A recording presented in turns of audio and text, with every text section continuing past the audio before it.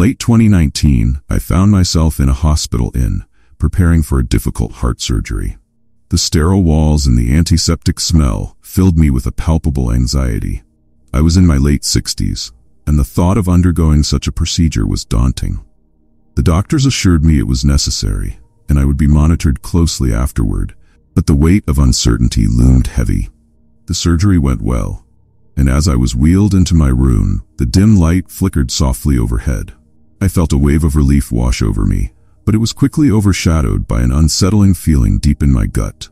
As the staff left me alone, I closed my eyes, hoping to rest. But sleep was elusive. On my first night, I awoke in a haze. Dizzy and confused, I struggled to gather my thoughts, remnants of the anesthesia still tugging at my senses. The room had grown dark, and an ominous stillness filled the air. Although I was alone, it felt as if something, or someone, was watching me from the shadows.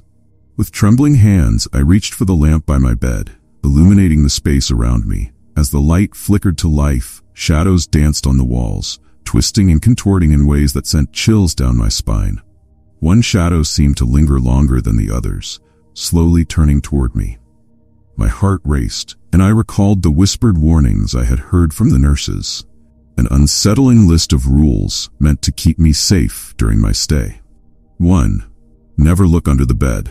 It's where the darkness collects, and once you see what's there, it may want to come out. 2.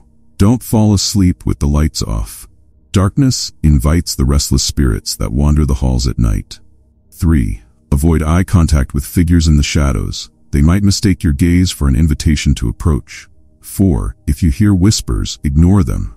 They are the voices of those who have not left and may seek to share their fate. 5. Keep your back to the wall. Never let anything get behind you, for the unseen is often the most dangerous. 6. Count to 10 before you turn around. It gives whatever is lurking time to retreat, or so they say. 7. Speak your fears aloud. They grow stronger in silence, feeding on your anxiety until they manifest. 8. Do not let the darkness touch you. If it does, it may cling to your spirit and follow you long after you leave. 9. Trust the nurses, but never let them stay too long. Prolonged presence may awaken something that sleeps beneath their calm facade. 10. When the clock strikes midnight, hold your breath. This is when the veil between worlds is thinnest, and the shadows come to play. As I recalled these rules, a cold sweat broke out across my forehead. Just then, a tickling sensation at the bottom of my right leg jolted me awake. I looked down, horrified to see a pitch-black hand reaching from beneath the bed. Panic consumed me, and I screamed, feeling the icy fingers graze my skin. I called for the nurse, my voice trembling with fear. When she arrived, her calm demeanor did little to soothe my racing heart. She checked under the bed, finding nothing, and attributed my experience to a bad nightmare. But the terror of the night left me wide awake, unable to find solace until dawn. The next evening, determined to stay awake, I fought against exhaustion. The shadows felt more alive than ever, and I could hear them whispering just beyond the edge of my perception. I gripped the sheets, reminding myself of the rules. But sleep eventually claimed me once more, and when I opened my eyes, the room was shrouded in darkness again. A familiar dread washed over me as I sensed a presence nearby. Turning my gaze to the corner, I spotted a pair of glowing red eyes piercing through the gloom. They belonged to a dark figure, its features obscured, save for those menacing eyes that seemed to draw me in. The figure stepped closer, and I felt an overwhelming sense of dread wash over me.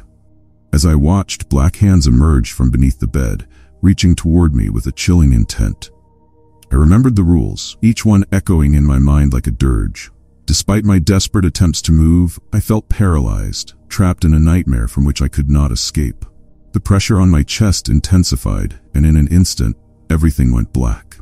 When I finally awoke, it was the next afternoon. A nurse entered, her expression grave. "Your heart stopped last night," she informed me. "We almost lost you." My heart raced at the memory of the shadowy figure and the hands that had reached for me. Days passed, and I continued to see those dark figures, their movements lurking at the edges of my vision. Each night, I gripped the sheets tightly, haunted by the knowledge that they were watching, waiting. The rules became my mantra, a desperate attempt to ward off the encroaching darkness. One night, as the clock struck midnight, I held my breath, the silence thick around me. I could hear the whispers growing louder, swirling in a cacophony of despair. "They're coming for you," they seemed to say. Just then, I felt a cold breath on my neck, a chilling reminder of the rule: do not let the darkness touch you. I gasped, bolting upright in bed, my heart pounding. The figure loomed closer, and I could see its outline, a grotesque silhouette with eyes that seemed to pierce through my very soul. I remembered the last rule: when the clock strikes midnight, hold your breath. But it was too late. The darkness enveloped me, and I felt myself slipping away. In that moment of despair, I clung to the thought of returning to the light, of escaping the shadows that threatened to consume me. I fought against the darkness, summoning every ounce of strength left in me. Suddenly, there was a blinding flash, and the figure recoiled as if struck. The shadows retreated, and the room flooded with light. I awoke again, gasping for air as the morning sun streamed through the window. The nurse rushed in, concern etched on her face. "You're okay, you made it through the night." Yet, deep inside, I knew the battle was far from over. As I prepared for discharge, I glanced back at the room where I had faced my fears. The shadows may have retreated for now, but I knew they were still there, waiting for the next moment of weakness.